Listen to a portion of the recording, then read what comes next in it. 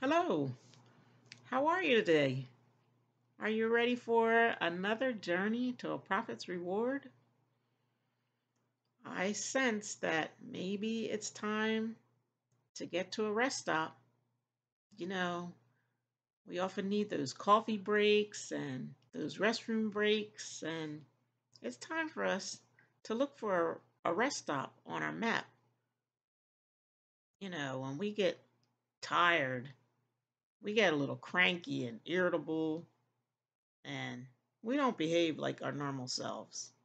So let's do it. Let's get to a rest stop. Let's check our map.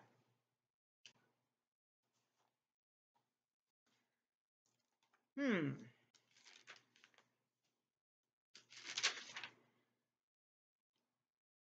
Okay, I do see that there is a rest stop where we can go. It's Ezekiel 37, verses 1 through 5. And this is what it says. The hand of the Lord came upon me and brought me out in the spirit of the Lord and set me down in the midst of the valley. And it was full of dry bones. And he caused me to pass by them all around, and behold, there were very many in the open valley, and indeed they were very dry. And he said to me, Son of man, can these bones live? So I answered, O Lord God, you know. Again he said to me, Prophesy to these bones, and say to them, O dry bones, hear the word of the Lord. Thus says the Lord God to these dry bones, Surely I will cause breath to enter into you, and you shall live.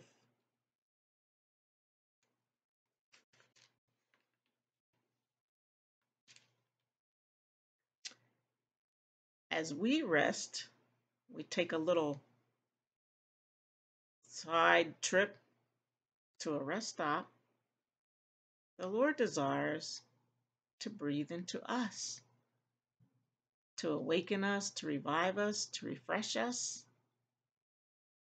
When we rest in Him.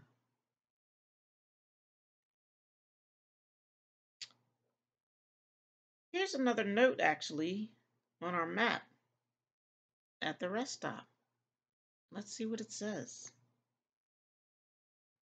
It's Ezekiel 37, 9 through 10. It says, Also, he said to me, Prophesy to the breath. Prophesy, son of man, and say to the breath, Thus says the Lord God, Come from the four winds, O breath, and breathe on these slain, that they may live.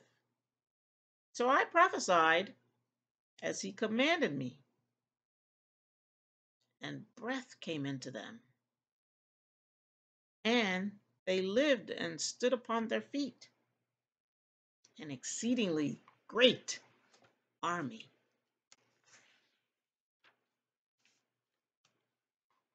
We always want to remember that we are in a covenant with our God, and that's not just any kind of relationship. It's a covenant relationship. And his eye is upon us. He's watching over us. He sends angel messengers to us that do spiritual warfare just to get to us. And they do spiritual warfare for us on our behalf as well. And he, in addition to all that, sends us manna provision from his hand. And we have all of that because we're in a covenant with him.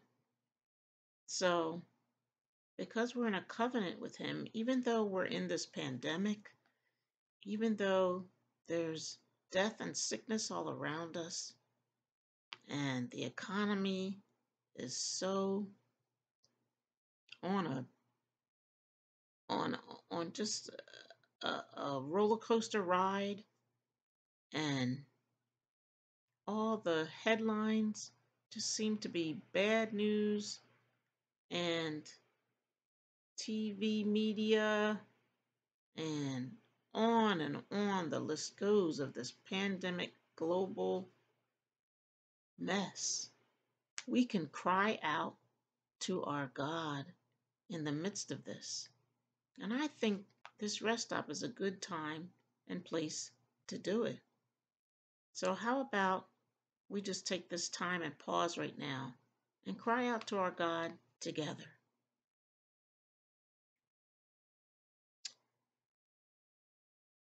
Father in heaven,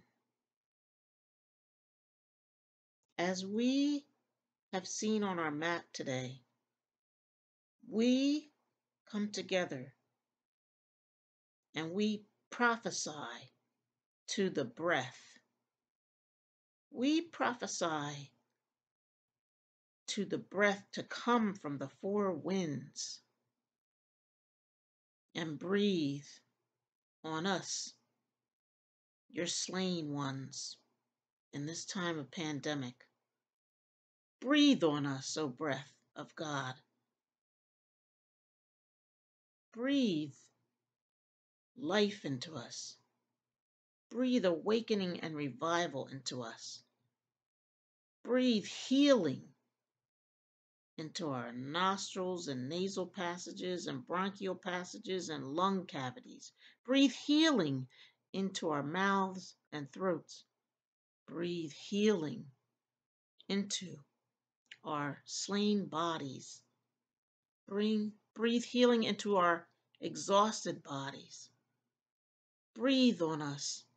Come from the four winds and breathe and blow away the spirit of fear that has been holding us captive. Blow away the spirit of Jezebel that has been causing us so much division around the globe.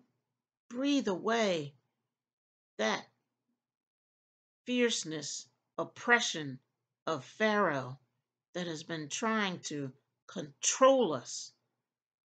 Breathe away this plague out of our midst.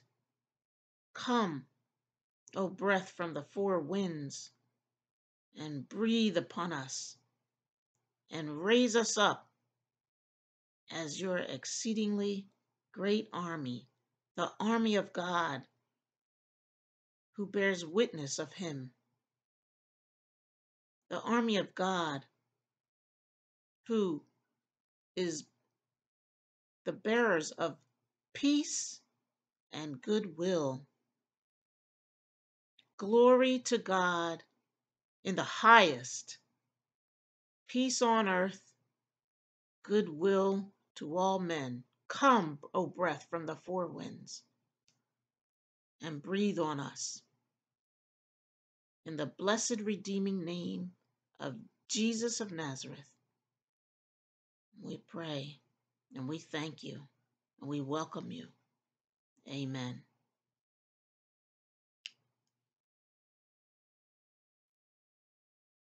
Until next time, stay on the righteous path.